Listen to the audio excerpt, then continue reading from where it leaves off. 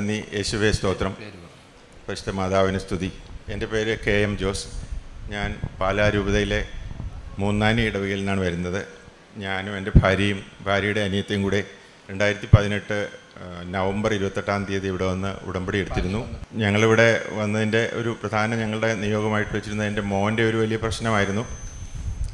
പ്രധാനപ്പെട്ട ഒരു പ്രശ്നത്തിന് വേണ്ടി ഞങ്ങൾ ഒത്തിരി സങ്കടപ്പെട്ടുകൊണ്ടിരുന്ന ഒരവസ്ഥയിലാണ് ഇവിടെ വന്നത്.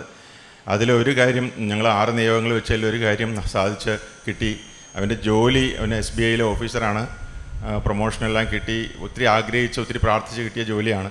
പക്ഷേ അവന് എന്തോ അവിടുത്തെ മേലധികാരികളുടെ പെരുമാറ്റം കൊണ്ടാണോ ജോലിയിലെ സമ്മർദ്ദം കൊണ്ടാണോ അത് പെട്ടെന്ന് ആ ജോലിയോട് ഒരു മടുപ്പും അതിൽ നിന്ന് എങ്ങനെയെങ്കിലും രാജിവെച്ച് വേറെ ജോലി നോക്കണം അല്ലെങ്കിൽ വിദേശത്ത് പോകണമെന്നൊക്കെ ഉള്ളൊരു കടുംപിടുത്തവും നിർബന്ധവും വീട്ടിൽ വഴക്കുമൊക്കെ ആയിട്ട് അങ്ങനെ വലിയൊരു പ്രശ്നത്തിലായി ഞങ്ങൾ. ഒത്തിരി പ്രയാസപ്പെട്ട് ഒത്തിരി പേര് എഴുതിയിട്ട് വളരെ കുറച്ച് പേർക്ക് മാത്രം കിട്ടുന്ന ജോലിയായിരുന്നു. അപ്പോൾ വിദേശത്തൊക്കെ പോകാതെ ഞങ്ങൾക്ക് ആകെ ഒരു മോനേ ഉള്ളൂ. അപ്പോൾ അവൻ നാട്ടിൽ തന്നെ ഉണ്ടാവണം എന്നുള്ള ആഗ്രഹത്തിൽ അങ്ങനെ വളരെ പ്രാർത്ഥിച്ചൊക്കെ കിട്ടി നല്ല ഒരു ജോലിയിലിരിക്കുമ്പോൾ ഇങ്ങനെ പെട്ടെന്ന് പറഞ്ഞു വലിയൊരു സംഘർഷവും പ്രശ്നമൊക്കെ ആയി.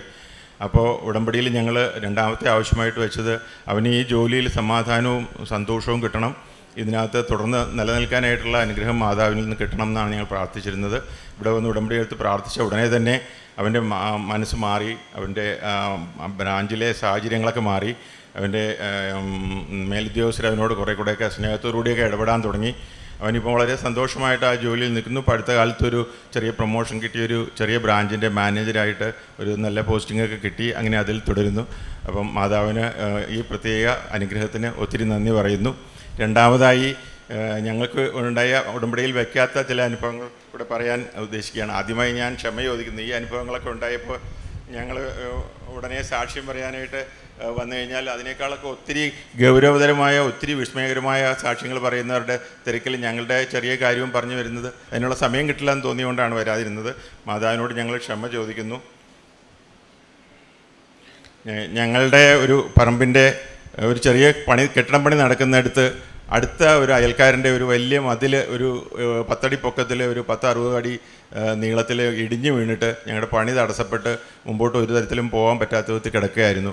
അപ്പോൾ അദ്ദേഹം അതിൻ്റെ അയൽക്കാരൻ ഒത്തിരി വലിയൊരു പറമ്പാണത് വാങ്ങിയിട്ട് അങ്ങേര് ആരാണെന്ന് അയൽക്കാർക്ക് ആർക്കും അറിയത്തില്ല. പുള്ളി വിദേശത്ത് ജോലി ചെയ്യാണെന്ന് മാത്രമേ അറിയാം. അപ്പോൾ അദ്ദേഹത്തിൻ്റെ പേരോ അഡ്രസ്സോ ഫോൺ നമ്പറോ ഒന്നും കണ്ടുപിടിക്കാൻ പറ്റാതെ ഞങ്ങളിങ്ങനെ വിഷമിക്കുമായിരുന്നു. അപ്പോൾ അതിരായതുകൊണ്ട് നമുക്ക് സ്വന്തമായിട്ട് അവിടെ ഒന്നും കെട്ടാനോ അത് മാറ്റാനോ ഒന്നും പറ്റുമായിരുന്നില്ല. അപ്പോൾ ഈ ആളെ ഒന്ന് കണ്ടുപിടിക്കാൻ വേണ്ടി ഞാൻ ഒരുപാട് പേരോട് അന്വേഷിച്ചൊക്കെ നടന്നെങ്കിലും കിട്ടിയില്ല. മാതാവിനോട് ഞാൻ പ്രാർത്ഥിച്ചു. മാതാവിൻ്റെ ഇവിടുത്തെ ഉപ്പ് കൊണ്ടുപോയി ആ മതിൽ നിന്നിരുന്ന സ്ഥലത്ത് കൊണ്ട് ഇട്ടിട്ട് ഞാൻ പ്രാർത്ഥിച്ചു, മാതാവ് ഈ ആളെ കണ്ടുപിടിച്ച് ഈ പ്രശ്നമൊന്ന് പരിഹരിക്കാൻ സഹായിക്കണമെന്ന് പ്രാർത്ഥിച്ചു. തൊട്ടടുത്ത ദിവസം തന്നെ ഞാൻ വില്ലേജ് ഓഫീസിൽ ചെന്ന് അന്വേഷിച്ചപ്പോൾ ഈ എൻ്റെ സർവേ നമ്പറിൻ്റെ അടുത്ത സർവേ നമ്പറായ ഈ ആളുടെ ഡീറ്റെയിൽസ് മുഴുവൻ എനിക്ക് അവിടുത്തെ ഒരു ഉദ്യോഗസ്ഥൻ തപ്പിയെടുത്ത് തരികയും അവിടുന്ന് ആ ആധാരത്തിൻ്റെ നമ്പർ പോലും കിട്ടി. ആധാരത്തിൻ്റെ കോപ്പി എടുത്ത് ഇദ്ദേഹത്തിൻ്റെ അഡ്രസ്സും പൂർണ്ണവിലാസവും എല്ലാം മുഴുവൻ വിവരങ്ങളും കിട്ടി. അദ്ദേഹത്തെ വീട് അന്വേഷിച്ച് പോയി. അവിടുന്ന് അദ്ദേഹത്തിൻ്റെ വിദേശത്തെ ഫോൺ നമ്പർ കിട്ടി. അദ്ദേഹവുമായിട്ട് ബന്ധപ്പെടാൻ കഴിഞ്ഞു. അങ്ങേര് വളരെ സന്മനസ്സോടുകൂടി മാതാവിൻ്റെ കാശുരൂപം കൈപ്പിടിച്ചിട്ടാണ് ഞാൻ പുള്ളിയെ വിളിച്ചത്. അദ്ദേഹം വളരെ സന്മനസ്സോടുകൂടി ഞാൻ ഉടനെ വരുന്നുണ്ട്, നമുക്ക് ശരിയാക്കാമെന്ന് പറഞ്ഞു. പുള്ളി കുറച്ച് പൈസ ഞാനും കൂടെ ചിലവാക്കിയെങ്കിലും വളരെ സന്തോഷത്തോടുകൂടി ഒത്തിരി പൈസ ചിലവിട്ട് ആ ഭാഗം മുഴുവനും കരിങ്കല്ല് കൊണ്ട് കെട്ടി ആ ഒരു പ്രശ്നം, വലിയൊരു പ്രശ്നം ഞങ്ങൾക്ക് പരിഹരിച്ചു തന്നു. ഒരു വലിയ മാതാവിൻ്റെ ഒരു പ്രത്യേക അനുഗ്രഹമാണ്. ഒത്തിരി സമയം കാത്തിരുന്നിട്ട് പെട്ടെന്ന് ഈ മാതാവിൻ്റെ ഉപ്പ് അവിടെ കൊണ്ടുപോയിട്ട് പ്രാർത്ഥിച്ചതിൻ്റെ വലിയൊരു അത്ഭുതമായിട്ട് ഞങ്ങൾ വിശ്വസിക്കുന്നു. ഒത്തിരി നന്ദി പറയുന്നു. അടുത്തതായി എൻ്റെ അനിയത്തി ഇപ്പം ഞങ്ങളുടെ കൂടെ ഇവിടെ വന്നിട്ടുണ്ട്. ഞങ്ങൾ ഒന്നിച്ചാണ് ഇവിടെ വന്നത് ഉടമ്പടി എടുത്തതൊക്കെ. അപ്പോൾ അവരുടെ ഒരു പറമ്പിലേക്ക് അതിക്രമിച്ച് ഒരു അയൽവാസി മതിൽ കെട്ടിയിരുന്നു. അപ്പോൾ ഞങ്ങളുടെ അറിവില്ലാതെയും ഞങ്ങളില്ലാത്ത സമയത്തും അങ്ങനെ കെട്ടിയത് ഒരു വലിയ പ്രശ്നമായിട്ട് കിടക്കുകയായിരുന്നു. അപ്പോൾ അത് എത്ര പറഞ്ഞിട്ടും പല പ്രാവശ്യം അളന്ന് കാണിച്ചിട്ടും ഇവർ സമ്മതിക്കാതെ ഒരു കടുംപിടുത്തം പിടിക്കുന്ന ഒരു രീതിയായിരുന്നു. അപ്പോൾ അത് ഒരു തരത്തിലും പരിഹരിക്കാതെ വലിയ ലോണൊക്കെ എടുത്ത് വീട് വെച്ചുകൊണ്ടിരിക്കുന്നതിനിടയ്ക്ക് അതൊരു വലിയ പ്രതിസന്ധിയായി നിൽക്കുമായിരുന്നു. അപ്പോൾ ഇതുപോലെ തന്നെ മാതാവിൻ്റെ ഉപ്പ് അവിടെ കൊണ്ടുപോയി ആ തെറ്റായി കെട്ടിയ മതിലിൻ്റെ മേളിൽ കൊണ്ടുപോയി വിതറിയിട്ട് അവിടെ നിന്നുകൊണ്ട് പ്രാർത്ഥിച്ചു, മാതാവേ ഈ പ്രശ്നം പരിഹരിച്ചു തരണമെന്ന്. അന്ന് തന്നെ അതിനുള്ള ആളുകളെല്ലാം കൂടെ ഒത്തുകൂടാനൊരു സാഹചര്യം ഉണ്ടാകുകയും അത് സംസാരിച്ച് രമ്യതയിലാകുകയും അവർ പിന്നീട് പഞ്ചായത്ത് അധികൃതരും കൂടെ ഇടപെട്ട് സമ്മർദ്ദം ചെലുത്തി ആ മതിൽ പൊളിച്ച് ശരിയായ സ്ഥാനത്തേക്ക് മാറ്റിക്കെട്ടാനിടയാകുകയും ചെയ്തു. ഇത് വലിയൊരു അത്ഭുതമാണ്. ഞങ്ങൾക്ക് വലിയ വിശ്വാസമായി ആ ഉപ്പ്, മാതാവിൻ്റെ വെഞ്ചരിച്ച ഉപ്പ് രണ്ടാമത്തെ തവണയാണ് ഞങ്ങൾക്ക് വലിയ അത്ഭുതമായിട്ട് വരുന്നത്. അടുത്തതായിട്ട് എനിക്ക് കലശലായ നടുവേദന ഉണ്ടായിരുന്നു. ഒരു വർഷത്തിലധികമായിട്ട് എനിക്ക് പള്ളിയിൽ പോയാലും മുട്ടുകുത്താനോ നിൽക്കാനോ ഇരിക്കാനോ ഒന്നും പറ്റാത്ത വിധത്തിൽ ഒരു വശം കൊണ്ട് പുറകുവശത്തായിട്ട് ഭയങ്കര വേദനയായിരുന്നു.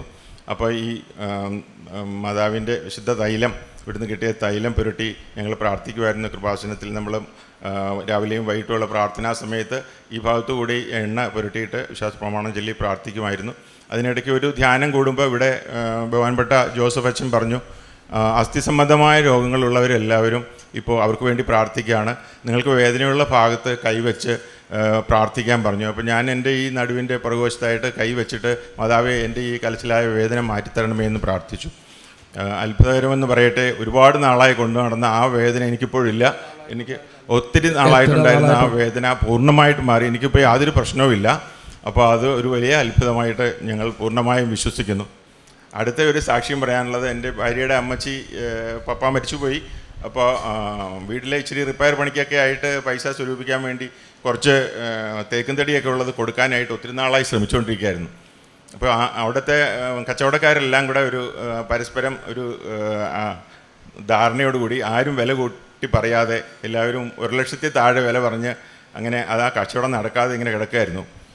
അപ്പോൾ അമ്മച്ചി ഇങ്ങനെ ഭയങ്കര സങ്കടമായി ഞങ്ങളോട് ചോദിച്ചു, ഇത് നടക്കുന്നില്ലല്ലോ. അപ്പോൾ ഞാൻ പറഞ്ഞു നമുക്ക് ഒന്നും കൂടെ ശ്രമിക്കാം എന്ന് പറഞ്ഞിട്ട് ഇപ്പോൾ എൻ്റെ ഭാര്യയും അനിയത്തിയും കൂടെ ഈ തേക്കിൻ്റെ എല്ലാം ചുവട്ടിൽ ഈ ഉപ്പൊക്കെ കൊണ്ട് ഇട്ടിട്ട് ഞങ്ങൾ പ്രാർത്ഥിച്ചു, എത്രയും വേഗം ഈ കച്ചവടം നടന്ന് അമ്മച്ചിക്ക് പൈസ കിട്ടാൻ ഇടയാക്കണേ എന്ന് പ്രാർത്ഥിച്ചു.